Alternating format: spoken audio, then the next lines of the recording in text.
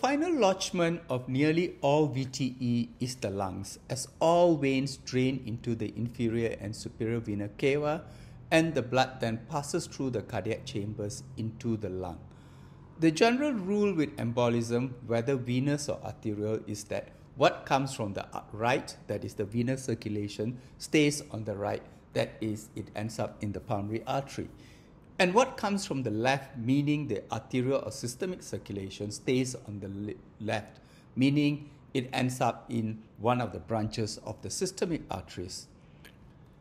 An exception to the rule is a paradoxical embolism, when a venous thromboembolus moves into the systemic circulation through a right to left shunt. This, though, is a rare phenomenon.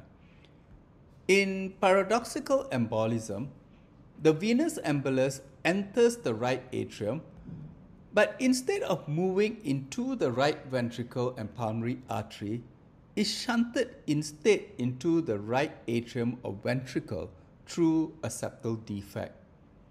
The embolus can then move from the left ventricle through the aorta to systemic arterial branches and cause an infarct, such as a stroke, if it moves up the carotid artery.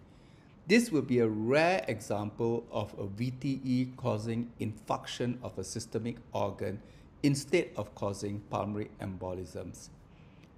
Paradoxical embolisms are rare but is commonly reported with atrial septal defects when right atrial pressure exceeds left atrial pressure. Rarely, paradoxical embolism may also be associated with ventricular septal defects when it is associated with high pulmonary resistance, as in Eisenmenger's complex. Pulmonary arteriovenous malformations is another rare condition associated with paradoxical embolism.